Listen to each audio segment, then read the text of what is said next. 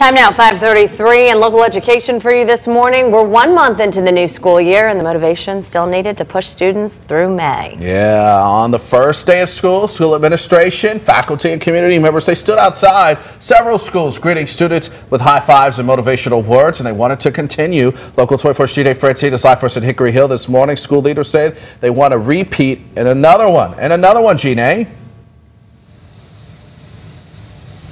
Well, I spoke to the principal here at Bell Forest and a local fraternity who say they want to continue this excitement throughout the school year, but they can't do it alone. And that's where you at home come in. There are about 100,000 students in Shelby County schools. According to SCS, a little bit more than half of those students come from low-income families. School leaders say many of them are in single households without a male figure.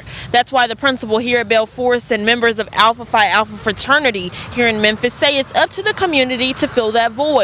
They are asking anyone in the Memphis area, especially men, to come out and greet students as they walk into school. Now, this is for any school day of the year that men can make themselves available. Share breakfast with them or even sit with them after school as they do their homework. They add it doesn't cost a lot of time and leaves a lasting impact on the students.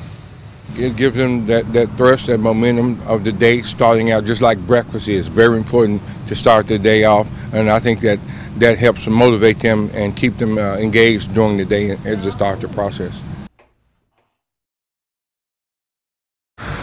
If you're interested, you should contact the principal of the school you're interested in serving. We're told they're ready to put you to work right away. Reporting live in Hickory Hill, Jeane, Good day, Memphis.